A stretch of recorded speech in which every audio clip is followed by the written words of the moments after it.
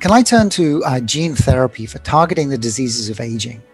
Yes. And so can you talk about the benefits of using gene therapy as a mechanism to target the hallmarks, as opposed to any of the other ways, which is perhaps, like small molecules or other interventions? Right. So, and by gene therapies, I'm including here antisense oligos, messenger RNAs, CRISPR editing, and so forth. It's a broad set of nucleic acid-like molecules, PNAs. The advantage of nucleic acids is they're easy to program. They are easy to go from a biological hypothesis, which these days is very often framed in terms of molecular biology or genetics, meaning that we know the molecules involved, we know the genes that make the proteins, so we know where to intervene.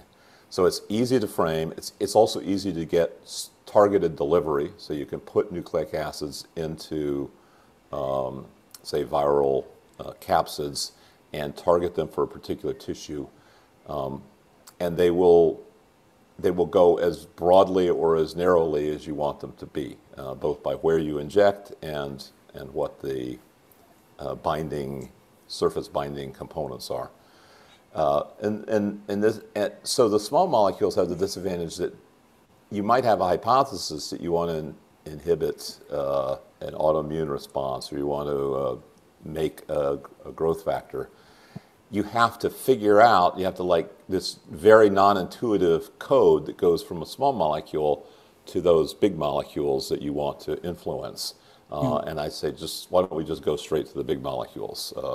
Because the small molecules is very empirical. There's very little theory until you've developed a lot of empirical knowledge. And then the theories are kind of minor tweaks on old friends like, metformin or rapamycin or something like that. Right. Yes. Yeah. Okay. And bioavailability always seems to be a problem with small molecules.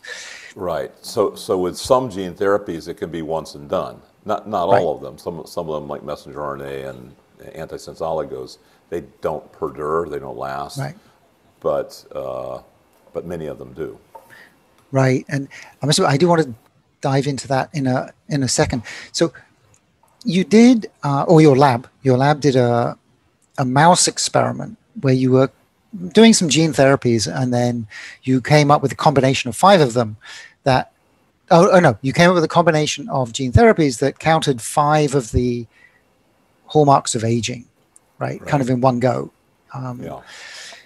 So can you talk a little bit about how you did that experiment and what the outcome was? So it was sort of hallmarks, but also diseases. Some of the hallmarks are fairly abstract and not necessarily diseases. But we wanted to have as our criteria for success that we would hit multiple diseases that have very little in common with one another other than aging. Because there are ways that you can change biomarkers of aging without actually achieving any physiological goals that you want. In other words, you can change the methylation state and you don't actually change the gene expression, and so it doesn't affect aging. So that was our goal. And it's now not 5, it's more like 8. We keep extending it to other categories. But then the way we got the genes, so at the other end, so at one end is the assay and at the other end is the therapy, was we've maintained, we meaning Pedro de Magalhães was a postdoc in my lab and started a database for animal aging and genes involved in aging. And we went through that database, the literature in a certain sense, looking for genes that were convincingly involved and non-cell autonomous, meaning that they would, once you got them into a cell, its impact would spread beyond that cell to adjacent cells or even to the whole body in a systemic way. And that was important because at the time we started these experiments, and even to some extent to this day, delivery is imperfect. It is, for aging, you would like to have every cell in your body be fixed genetically, And most viral and non-viral vectors are down in the single-digit percentages or worse for a lot of tissues. Liver is easy, but many tissues very hard. And so we wanted to be able to have a limited effectiveness of delivery with a large amplification via non-cell autonomous. And so we whittled it down from 300 genes in João Pedro's database down to 45 genes. We tested those in mice and then whittled it down further to 3, and we tried every combination of those 3 and ended up and showed that we could affect all 5 of these diseases in two papers, and then use that to go into dogs, and then we'll be going from dogs into humans. But dogs was a nice milestone because there is a market for dog therapies, and the FDA approval of dog therapies is a lot more cost effective. And so we could bring out we could undermine the notion that gene therapies have to cost $1 million, which I've never been comfortable. I was not comfortable with the genome sequencing costing $3 billion, and I was uncomfortable with gene therapy costing $1 million. So we brought the cost of sequencing down to 300, and we want to do the same thing for therapies. And so you can do that in a veterinary sense because the size of the cohort for the trials is smaller and the length of time is shorter, but then if it works in dogs, which have a very similar sort of physiology, size, and environment to humans, then it helps make the case for moving into the humans if it works in mice, dogs.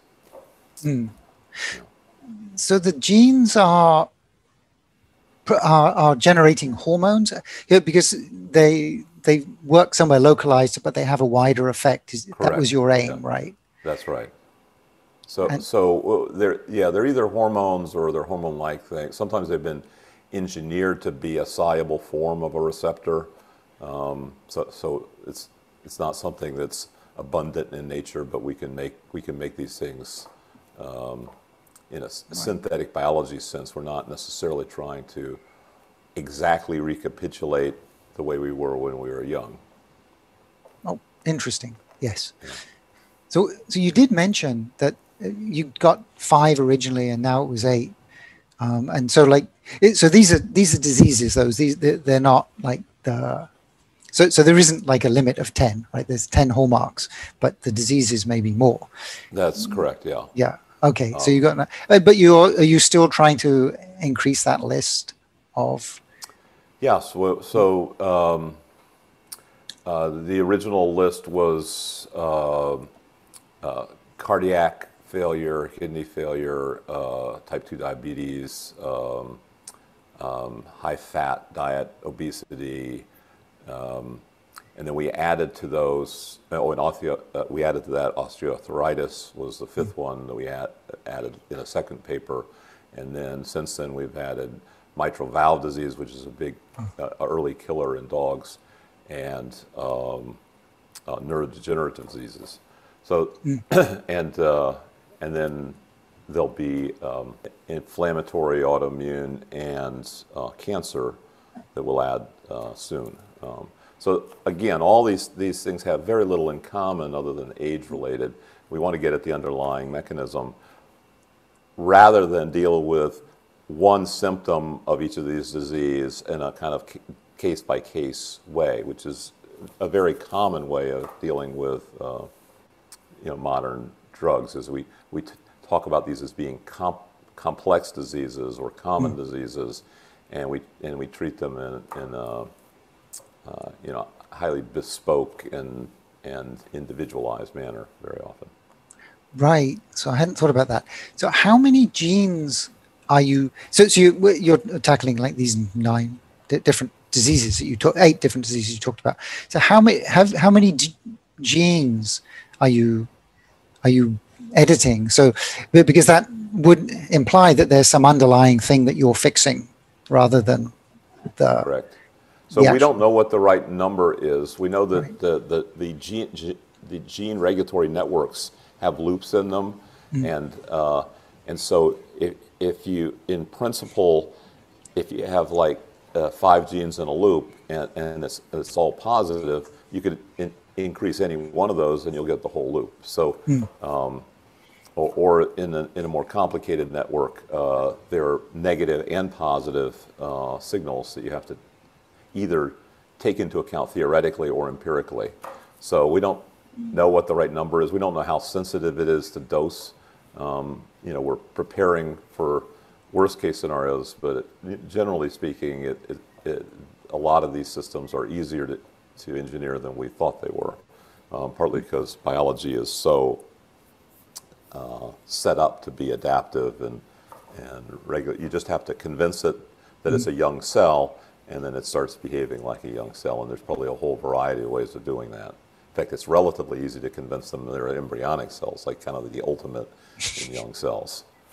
Right. Which is another set of gene therapies we developed, which were cell autonomous, not these kind of hormone-like ones that we're talking about.